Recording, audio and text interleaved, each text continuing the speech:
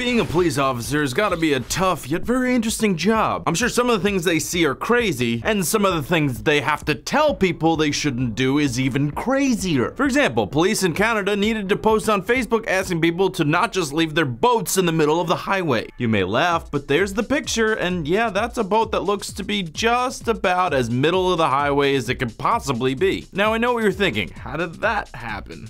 I'm sure your guess goes somewhere along the lines of, people were driving with the boat on the hitch, it wasn't on there particularly well, it kind of slid off and fell in the middle of the highway, and then they were like, I'd rather just get Tim Hortons than deal with this, and they left. Good guess, but according to the post on Facebook, the cops are saying this was an honest mistake. They didn't abandon the vessel. The authorities are essentially using this as a way to make sure you've hitched up everything as it should be. I mean, you don't want to go from being a boat person to a non-boat person over something silly like that. Your social life will really suffer. I'm Patrick Jones for Buzz 60. Now you know, pass it on.